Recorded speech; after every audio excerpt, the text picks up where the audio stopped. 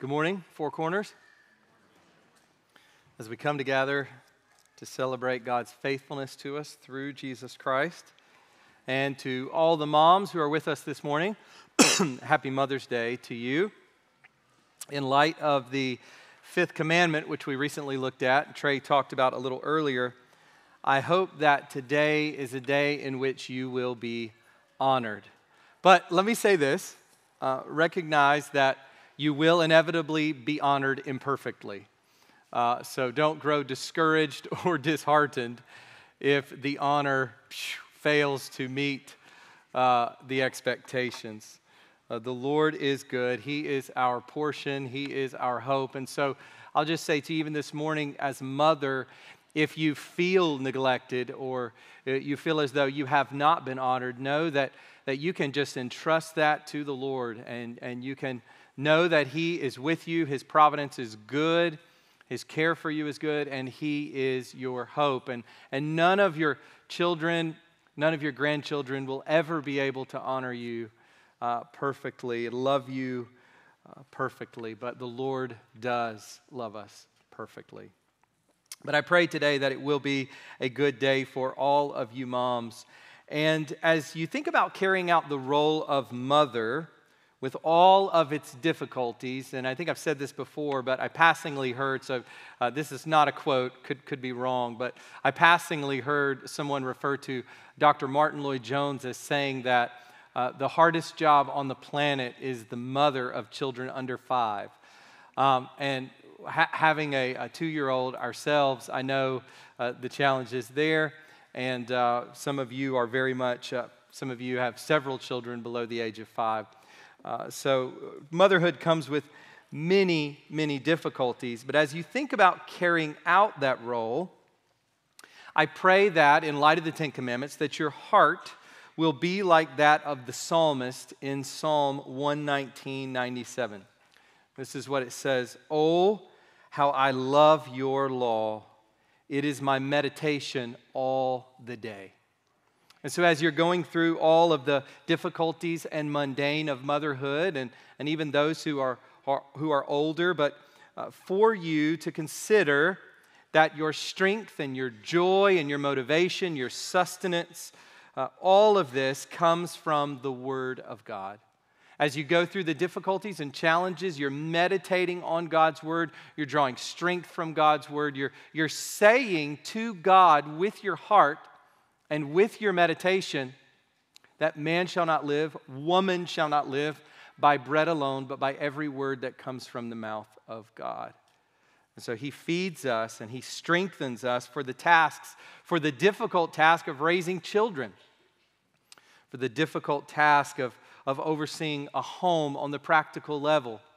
God gives His grace, and He does that through His Word.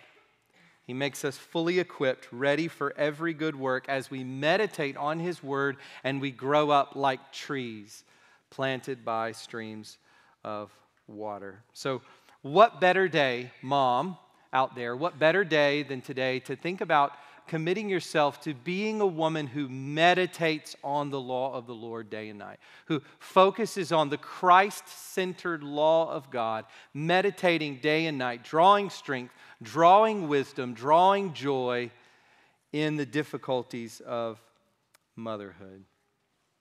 So we are continuing to work our way through the Ten Commandments, and today we come to the 8th commandment. The 8th commandment. So the title for the sermon this morning is the 8th commandment, no stealing. So if you would go with me in your Bibles to Exodus chapter 20, verse 15. Exodus 20:15. So far we've looked at Yahweh alone, no idolatry, honoring God's name, the Sabbath day, honoring parents, no murder, and no adultery. That's what we've covered so far in the first 7 commandments. And today we are in the 8th. And what we've noticed recently with the 6th and 7th commandments is that we are very much dealing with the heart and the act. So as we think about the commands of God, they're not merely external. And that was the problem with the Pharisees is, as Jesus told them, on the outside they looked really good. really cleaned up. They had all their ducks in a row, T's crossed, I's dotted, but on the inside they were rot. They were internally decay. They were like whitewashed tombs filled with dead men's bones. The commands deal with the outside. Yes, what we do matters. To not act on a sinful thought is a good thing, right? It would be foolish to say, well, I've thought it, I might as well do it. I've meditated on it in my heart, I might as well carry it out in my life. That would be pure folly. That is to add sin to sin. What we do matters, but it also matters what goes on the inside, what we do in the heart. And make no mistake about it, what we do on the inside is a form of action. We actively think. We actively set our minds. We actively allow our hearts to ruminate.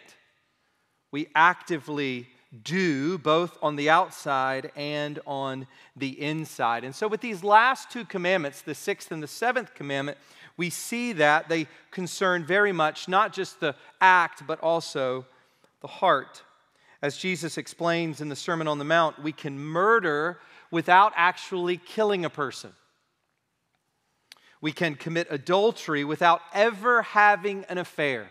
We can commit adultery without ever having a sexual physical encounter with another person. God sees the hatred and the lust of our hearts. He sees down to the deepest levels of our hearts. And that's another reason we need God's word, is because it exposes, it cuts into the heart. It shows us what is in there. It's like a massive spotlight. Our hearts are deceptive, and God's word comes along, and it shines a spotlight into all these little areas of our hearts that we didn't see before. We didn't even know it was there. We see it, and it's black. It's dark. It's stained. It's worldly. And so by God's grace, through Christ, working through the Holy Spirit, God begins to purge us of that sin. Well, as we think about the inner workings of the sixth and the seventh commandment, the same is true when it comes to stealing. And we see this connection made abundantly clear in the 10th commandment. I think that the 8th commandment and the 10th commandment are very closely connected. The 10th commandment is, you shall not covet. We steal because we covet. Stealing, the act of stealing, is an outworking of the inner act of coveting. So to covet is to steal with your heart, just as to lust is to commit adultery with your heart, or to be angry with your brother is to commit murder with your heart. Coveting and stealing are intertwined, and coveting is the seedbed for stealing. We want things that others have. We have all breathed that air. We've all felt that sting. We want, we desire things that others have, circumstances that others have, situations that others have, people that others have in their lives. We want them, and in some cases, subtly or maybe explicitly, overtly, we take them for our own. And by the way, we see this rearing its head in the youngest of children. The original sin, the sin that is found in human beings from the very beginning, can be seen in the youngest children. I think most explicitly, first I think with a desire to do their own thing and not to submit to their parents' authority. This is inbuilt. This is in their hearts. But also we see this very much in how children relate to one another when it comes to stuff. They see something, they take it. They see a toy, they see a crayon, they see some spaghetti, a fry, whatever it is. They see it and they take it. And they don't have to come to much of an age at all before you see this playing out. They don't even have to be walking yet. or crawling even before you see this playing out. It doesn't take long to show itself. And here's the problem. It stays with us as we age. In a sense, we are all like little toddlers.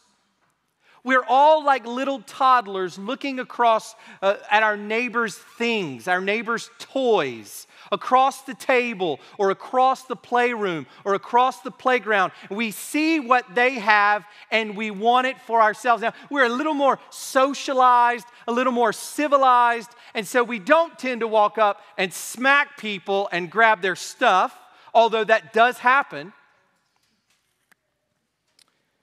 We do it in more subtle ways, but we need to recognize that the sins that we see in our children are still very much in our own lives. They're still very much in our own hearts. And by the way, that helps us to be gracious with our children. It helps us to be patient because we're not looking at something that is detached from our own sinful hearts and lives. We're looking at a little picture of ourselves.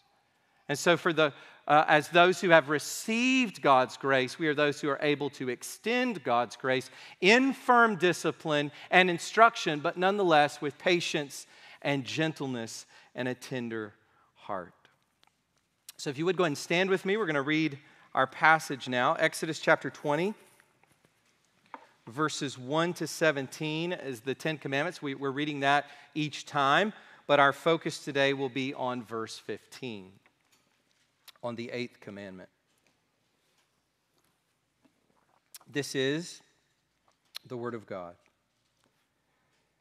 And God spoke all these words, saying, I am Yahweh your God, who brought you out of the land of Egypt, out of the house of slavery. You shall have no other gods before me or in my presence. You shall not make for yourself a carved image or an idol, or any likeness of anything that is in heaven above, or that is in the earth beneath, or that is in the water under the earth. You shall not bow down to them or serve them, for I, Yahweh your God, am a jealous God, visiting the iniquity of the fathers on the children to the third and the fourth generation of those who hate me, but showing steadfast love to thousands of those who love me and keep my commandments. You shall not take the name of the Lord your God in vain, for the Lord will not hold him guiltless who takes his name in vain. Remember the Sabbath day to keep it holy. 6 days you shall labor and do all your work, but the seventh day is a Sabbath to the Lord your God. On it you shall not do any work, you or your son, or your daughter, your male servant, or your female servant, or your livestock, or the sojourner who is within your gates. For in 6 days the Lord made heaven and earth, the sea, and all that is in them, and rested on the seventh day. Therefore the Lord blessed the Sabbath day and made it holy. Honor your father and your mother, that your days may be long in the land that the Lord your God is giving you. And we will all have an opportunity today to honor our mothers in this unique way. Verse 13, you shall not murder, you shall not commit adultery, you shall not steal, you shall not bear false witness against your neighbor, you shall not covet your neighbor's house, you shall not covet your neighbor's wife, or his male servant, or his female servant, or his ox, or his donkey, or anything that is your neighbor's. You can go ahead and be seated. Let's go to our God in prayer. Let's ask for him to demonstrate his faithfulness, to show his faithfulness to us in working in our hearts this morning as he promises to do, that he would use his word to equip us, to strengthen us, to give us wisdom and joy, that he would lift us up and convict us and purge sin from us. That this would not just be another time of coming to church, and not just another time to gather, thinking about our plans for this afternoon, but that this would be a moment in which God does mighty work in each and every one of our hearts. So let's ask him to do that. Father, we know that you are powerful, and even more, Lord, you are omnipotent. You are all powerful. You are the all mighty, El Shaddai. You are the Lord of glory. God, we bow before you, we praise you, we worship you.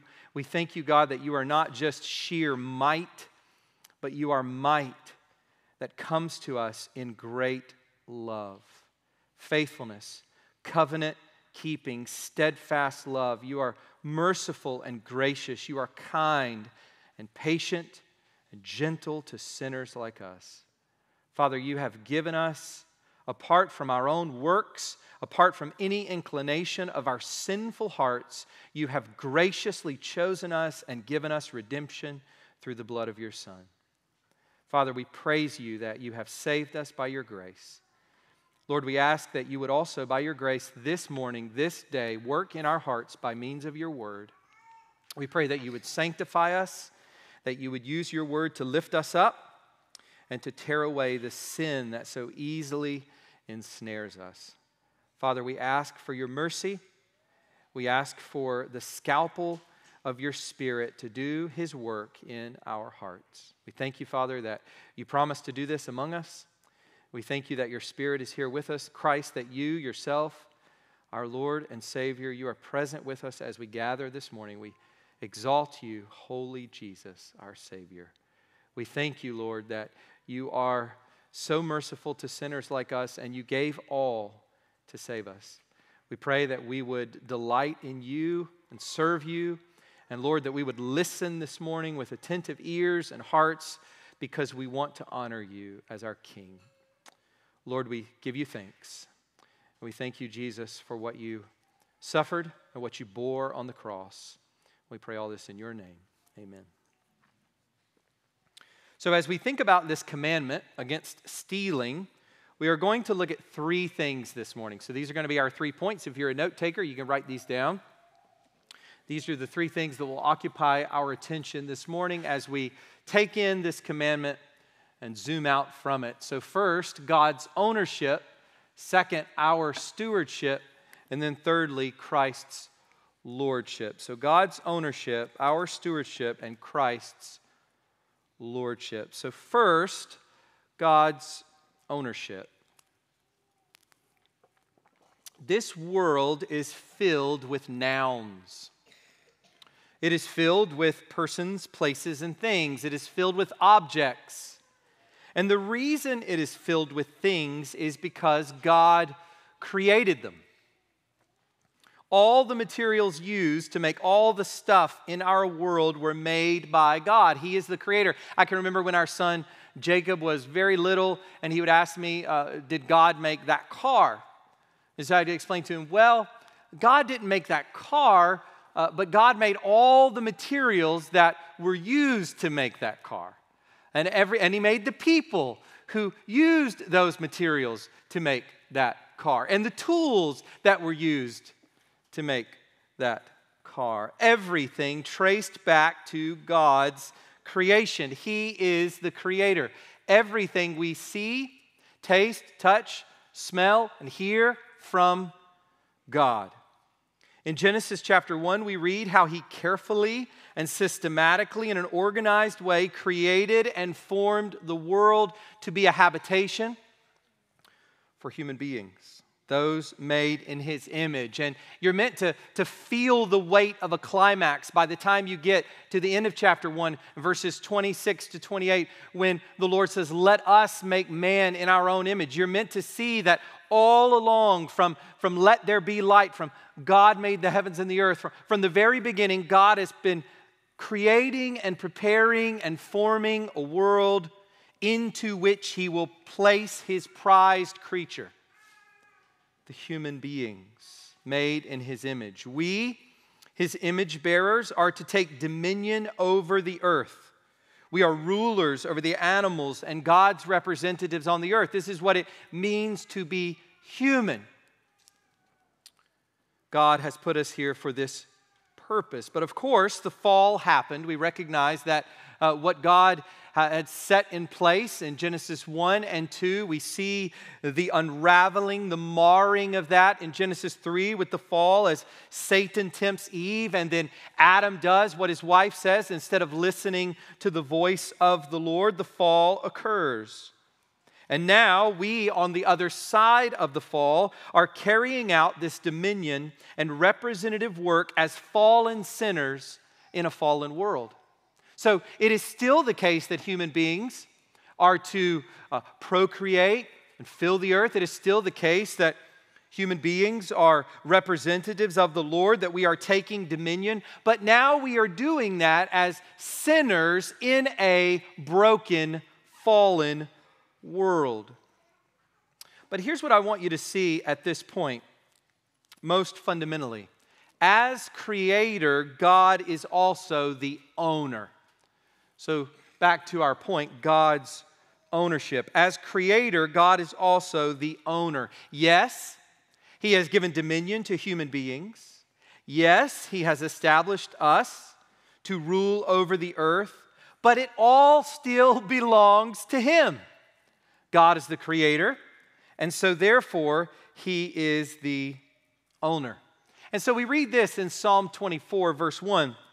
The earth is the Lord's, and the fullness thereof, the world and those who dwell therein. The earth itself, the imagery that comes to my mind is the shell and all the shells and all the meaty substance in between. All of it belongs to the Lord. The earth is the Lord's and the fullness thereof. There is nothing in this world that does not belong to God. Nothing. Nothing that exists that God cannot lay claim to. Everything is His. And as we come to the 8th commandment, we recognize that God is not just the creator and the owner, though we have to firmly put that in place. We also recognize that God is the distributor. He created it all, He owns it all, and He's the one who distributes it all. God gives, He allots, He distributes according to His will. He does this according to His wisdom and His mysterious providence. And there are ways that we don't understand. We just don't understand God's ways. His thoughts, His ways are beyond us. And we don't know why one person or one nation has this and another lacks it. We don't understand these things. We don't know that. We know that sin results in some going without and others being filled and filled and filled and filled to endless luxury and pleasure. But what we recognize is that God's mysterious providence is very much at work. He is the creator, He is the owner, and He is the wise distributor.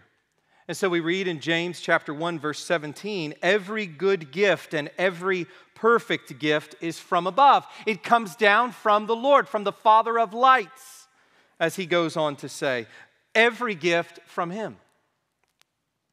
Everything we have, therefore, is to be regarded as a gift received from the Lord. John chapter 3, verse 27, there we read John the Baptist saying this, a person cannot receive even one thing unless it is given him from heaven.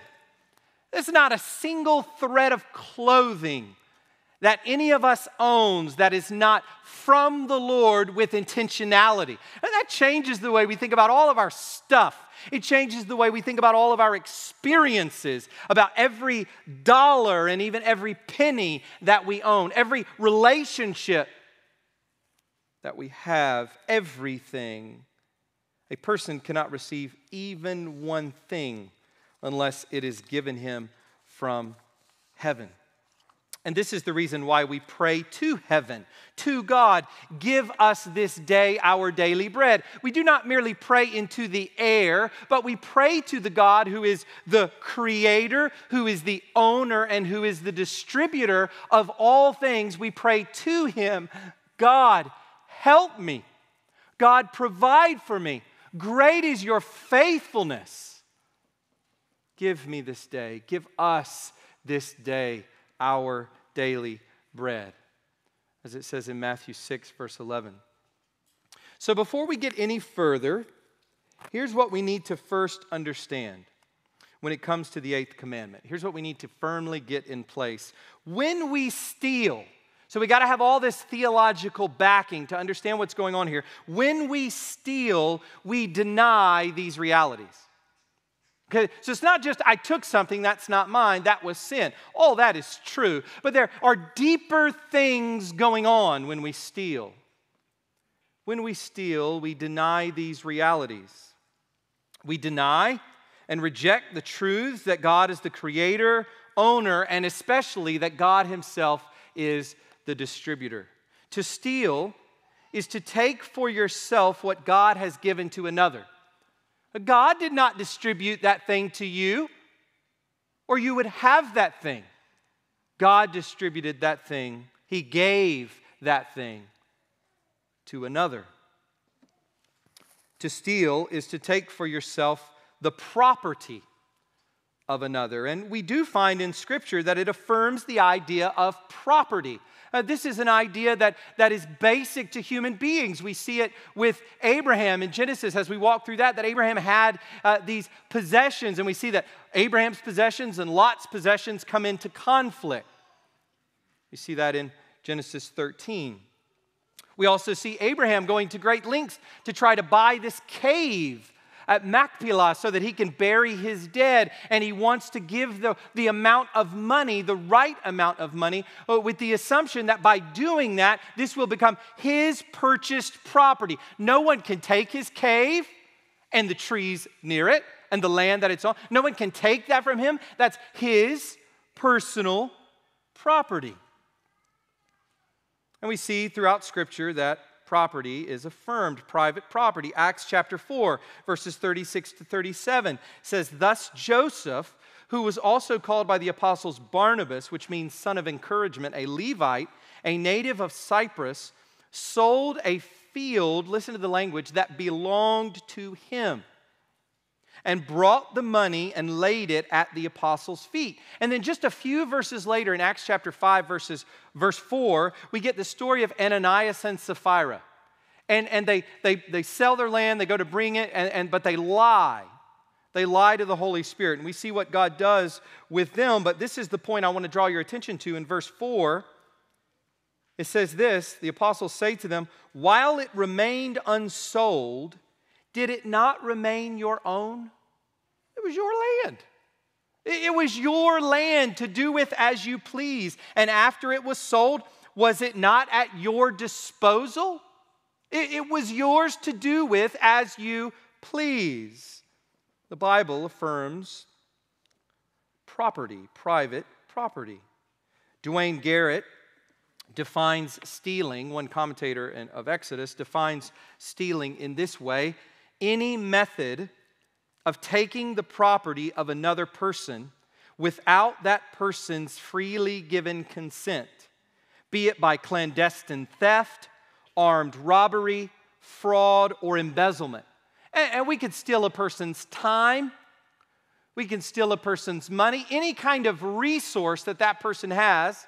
We can do it slowly and secretly, we can do it obviously and outwardly. We can do it in all kinds of ways where we justify it.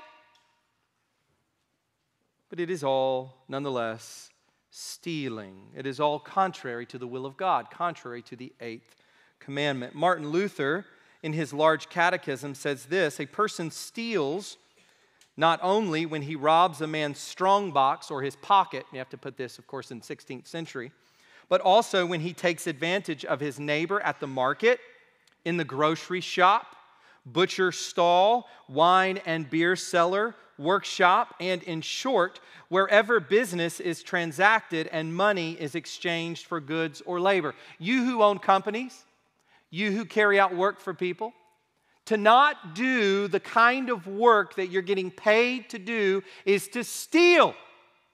To not give the quality of building, the quality of joining, and so forth. I think about this with our house. It's amazing. In a house, how many things you realize after the fact. You're like, what in the world were they doing there? You're thinking to yourself, when that guy showed up, did he not even put any glue on that?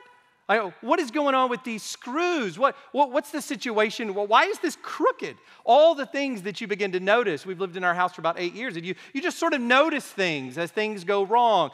And it's just, I was talking with someone about this recently, it's just a reminder that to not do work well, to not do it with precision and care, and to take the extra time, even if it means a little less profit, but to do it right for the good of another, rather than to steal away the value while still getting paid. All of these things are a form of stealing. So we see God's ownership. Now, secondly, let's come to our stewardship, and we've touched on this a little already. Our stewardship. So we have two basic truths in mind at this point. Two basic truths. On the one hand, God is the owner and distributor, and on the other hand, we receive and come to own things as property. So both of these things are true. God owns everything, and yet God gives us things to own as property. The owner gives us things to own. Both of these things are true. And so they both have to be held up, and they both have to be understood and put together. And you can't understand stealing until you understand both of these truths. God owns it all, and God gives, and we own. At the heart of the commandment not to steal is this great truth of stewardship. And you've heard this word before probably, and maybe it's not one that you really understand. We are stewards of what God has entrusted to us. We are custodians of His property. Let me say that again.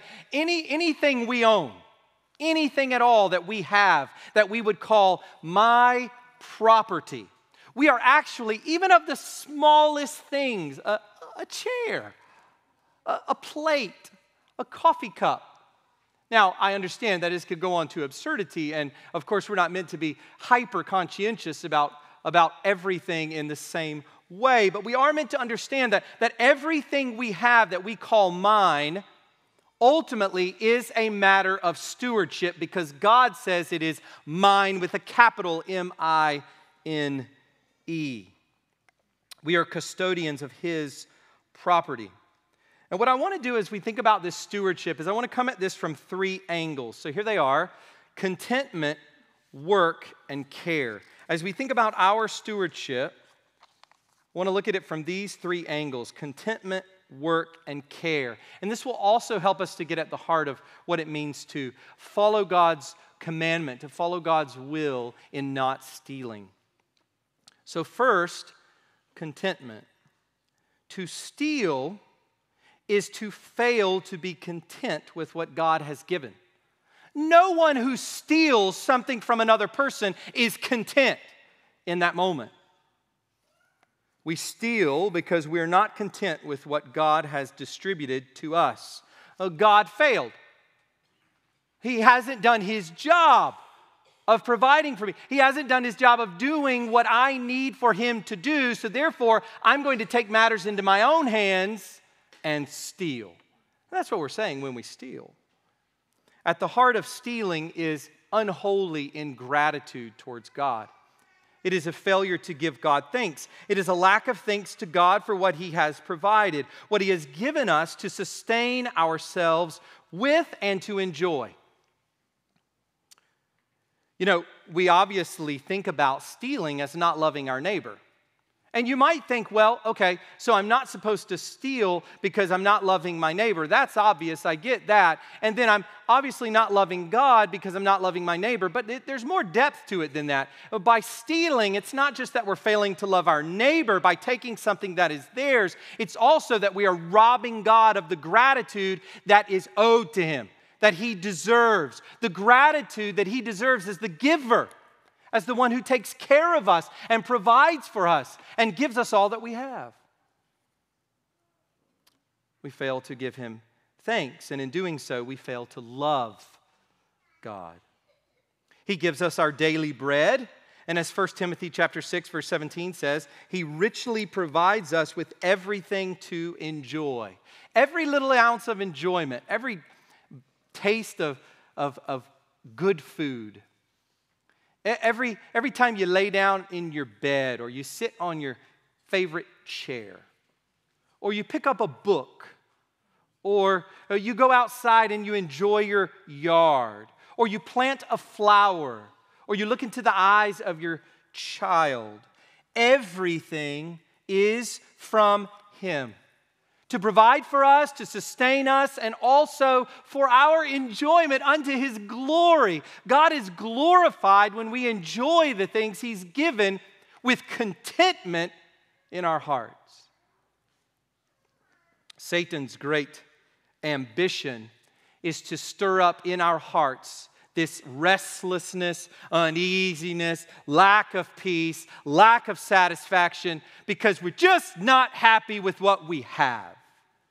That's the work of the devil, stirring up our sinful flesh toward ingratitude towards God.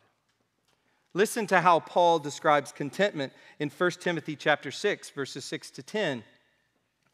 Godliness with contentment is great gain. You want to pursue something in life? All that energy and effort that you're putting towards your material well-being, all that energy and effort that you're putting towards whatever it is you're pining after, craving after, whatever. How about putting energy towards this?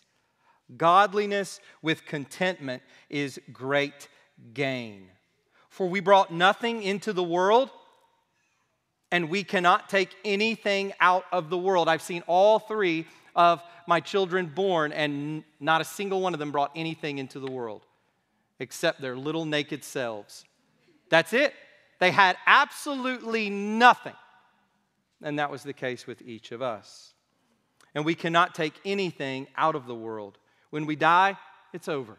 All the stuff you piled up, who cares? But if we have food and clothing, with these we will be content. It's amazing how numb we are to truth in this country. We have so much more than food and clothing, and we are so restless and discontent. How sad and how sinful. But those who desire to be rich fall into temptation, into a snare, into many senseless and harmful desires that plunge people into ruin and destruction. The desire for more, the desire for riches leads in one place: destruction, ruin. Ruin of our hearts, ruin of our families, ruin of what we have, ruin of our reputation, ruin of our legacy, ruin of our fruitfulness for God in His kingdom. Crash and burn. For the love of money is a root of all kinds of evil. It is like a cancer, a blazing fire. It is through this craving, and that is what it is. It's a craving, like Esau with the soup. It is through this craving that some have wandered away from the faith and pierced themselves with many pangs. Who wants a lot of pangs? I'm not signing up for that. None of us wants that. But we bring all that into our lives. We open up the door and bring all sorts of junk into our lives when we are in love with money. It doesn't say money is the root of all evil. It says the love of money is the root of all kinds of evil. And I want you to notice this. A lack of contentment and a love of money can lead to apostasy. Do you see it? You see what it says here? It is through this craving that some have wandered away from the faith and pierced themselves with many pangs. This is a flashing sign away from Christianity. This is a flashing sign toward hell, away from glory toward hell, wandering away from the faith. Love of money leads us into hell. That's what Paul's saying. We steal because we are unhappy with what God has given us. So we push Him aside and take matters into our own hands. Will He not care for us? Is righteousness not more to be had than all the things of this world? Will God not show Himself faithful as He has all these times? Then why do we steal? Little ways, big ways.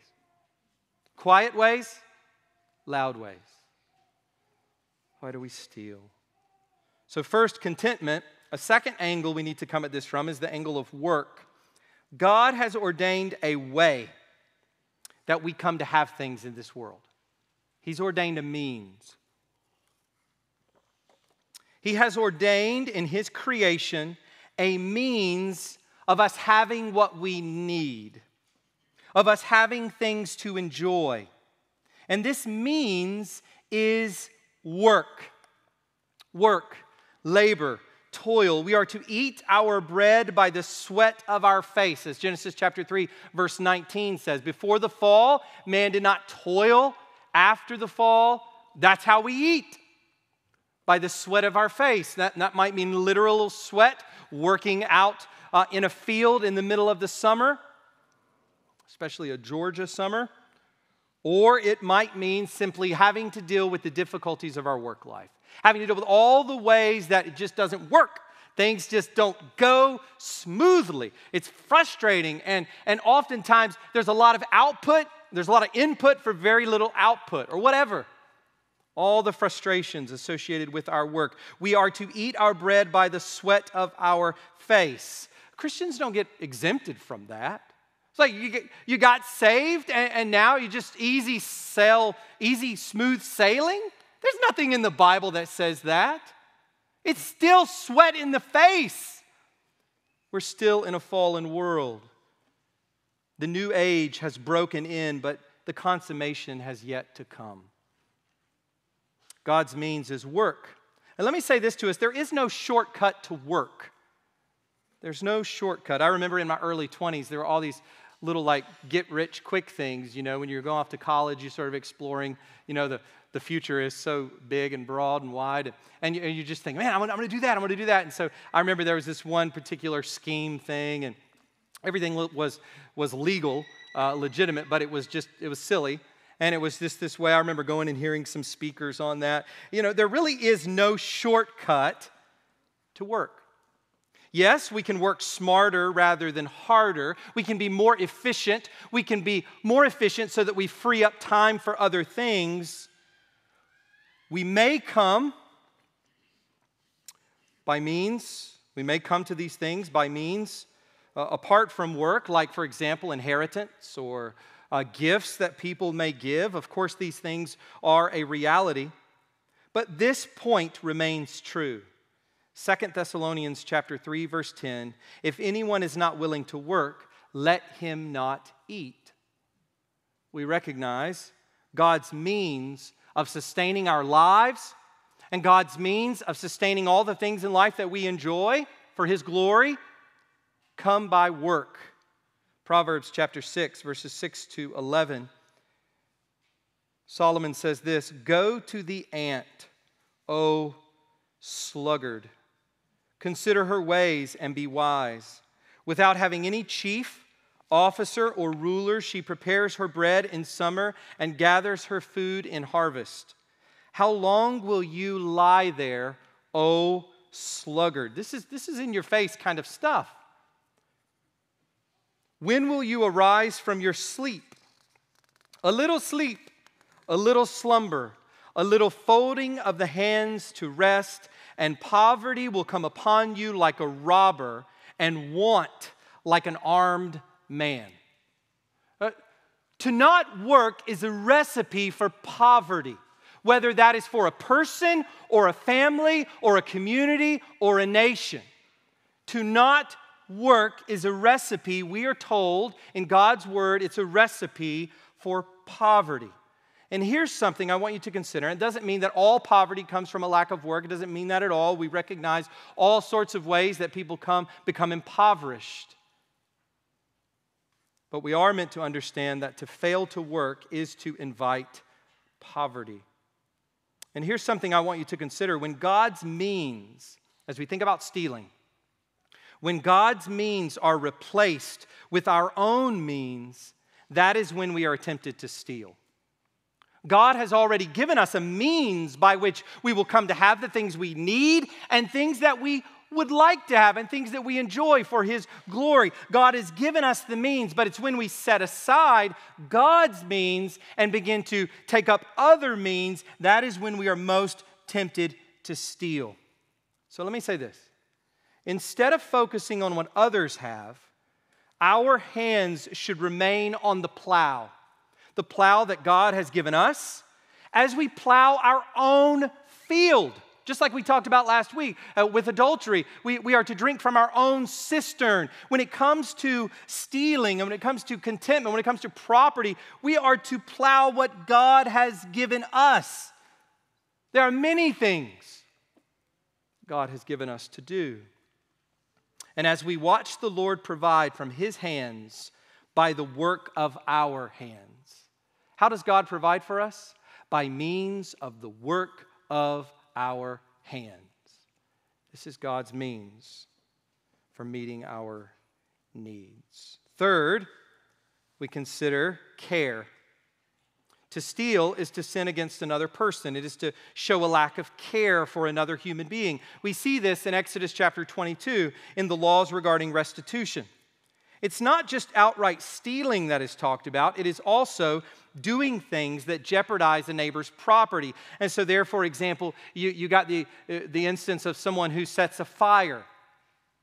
And they have to make restitution because the fire has burned up someone's field. And so you recognize, okay, I need to make sure I don't set a fire. I need to make sure I don't burn down someone else's house with my campfire. I need to make sure that I'm not out here doing these things in such a way that I'm going to jeopardize my neighbor's property. But another important aspect of care is found in our giving. You can't talk about stealing without talking about giving. You can't talk about stewardship without talking about giving. To give to others is the opposite of stealing. Let me say it this way. The ultimate force of the commandment is to give. As we think about what is the Lord calling us to in the 8th commandment, He's calling us to the things that we've just discussed. He's calling us to contentment, calling us to work, calling us to not take the things of other people, as we see on the surface. But as we think about the ultimate force of this commandment, we are meant to go to the opposite of stealing. What is it that God's calling us to do? He's calling us to give. He's calling us to bless. He's calling us to enrich the lives of other people. If it is more blessed to give than to receive, Acts chapter 20, verse 35, then it is certainly better to give than to take. We see this emphasis on giving to meet the needs of others throughout Scripture. Let me just give you a few references for your heart's meditation. 2 Corinthians chapter 9, verse 7, each one must give as he has decided in his heart, not reluctantly or under compulsion, for God loves a cheerful giver. By the way, a cheerful giver is a grateful soul. A person who gives cheerfully is someone who gives out of gratitude, who gives out of contentment. 1 John chapter 3, verse 17, but if anyone has the world's goods, and see, by the way, we have a lot of the world's goods, and sees his brother in need, yet closes his heart against him, how does God's love abide in him? Remember when Jesus separates the sheep and the goats? What's He say to the sheep? They gave to others. They helped other people. And in doing so, they were giving to Christ. What does He say to the goats? They didn't. They didn't. James chapter 2, verses 15 to 17. If a brother or sister is poorly clothed and lacking in daily food, and one of you says to them, go in peace, be warmed and be filled. This is the equivalent of, I'm praying for you. That's great. Sure. Please do. God hears prayer and prayer is powerful, and please do pray. But don't stop there. One of you says to them, go in peace, be warmed and filled, without giving them the things needed for the body. What good is that? So also, faith by itself, if it does not have works, is dead.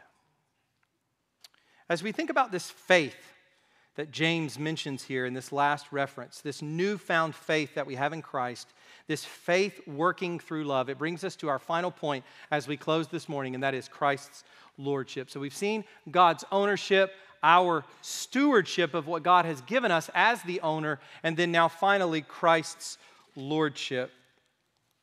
Jesus is Lord.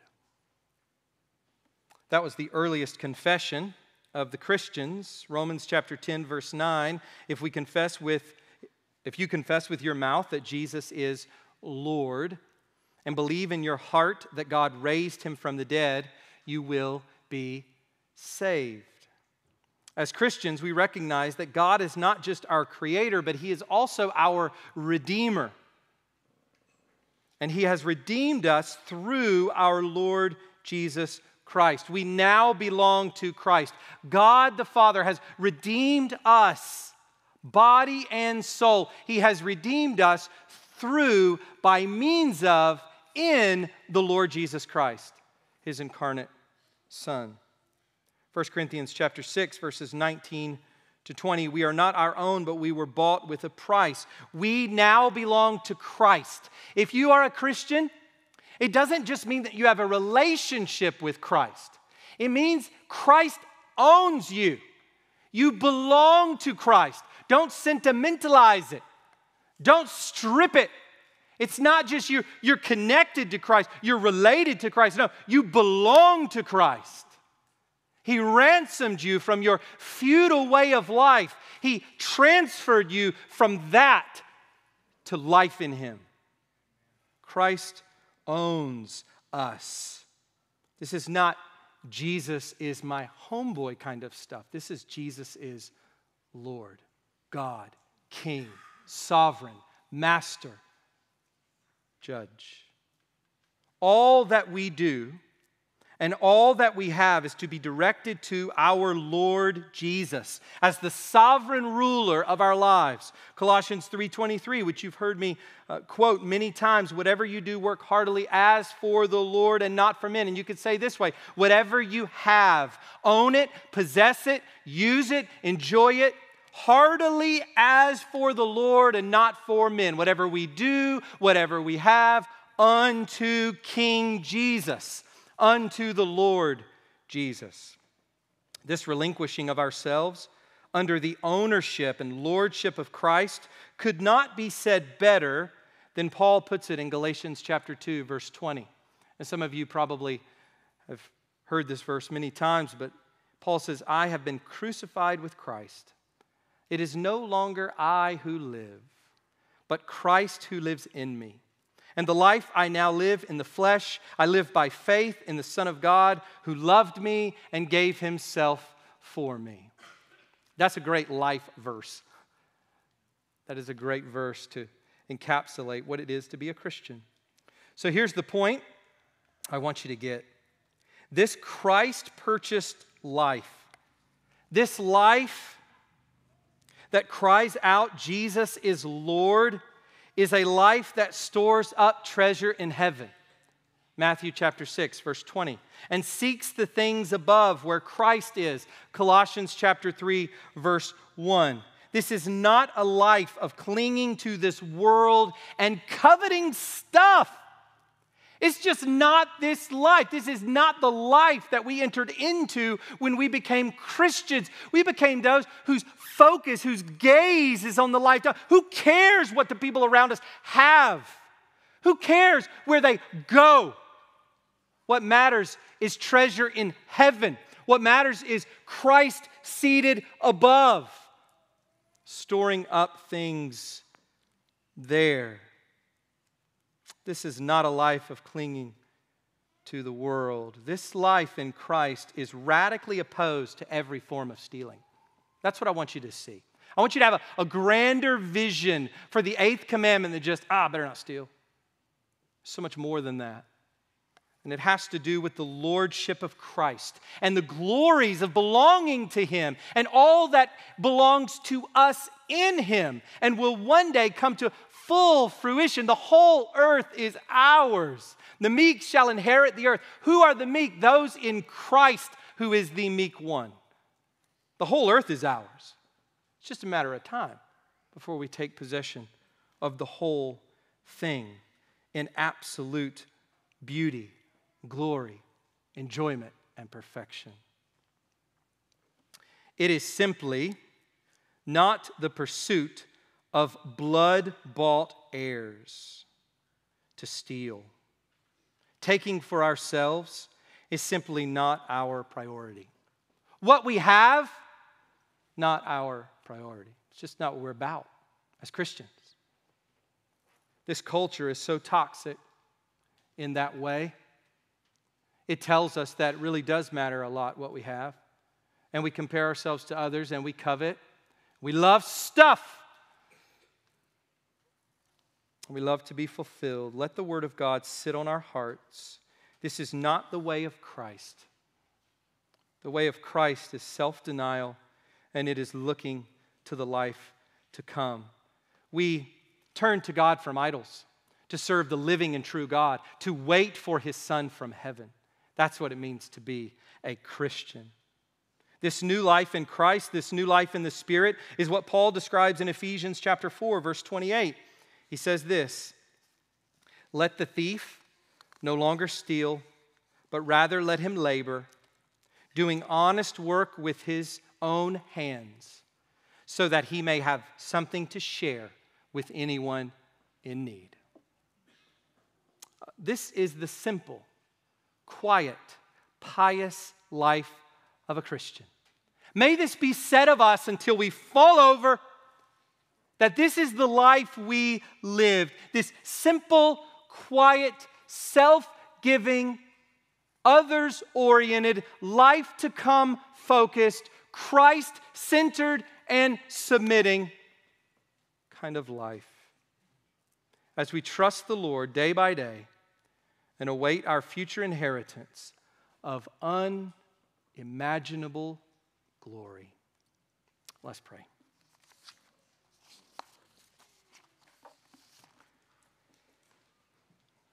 Our Father, we pray that you would arrest our hearts, that you would take hold of our hearts with the glory and majesty of the Christian life.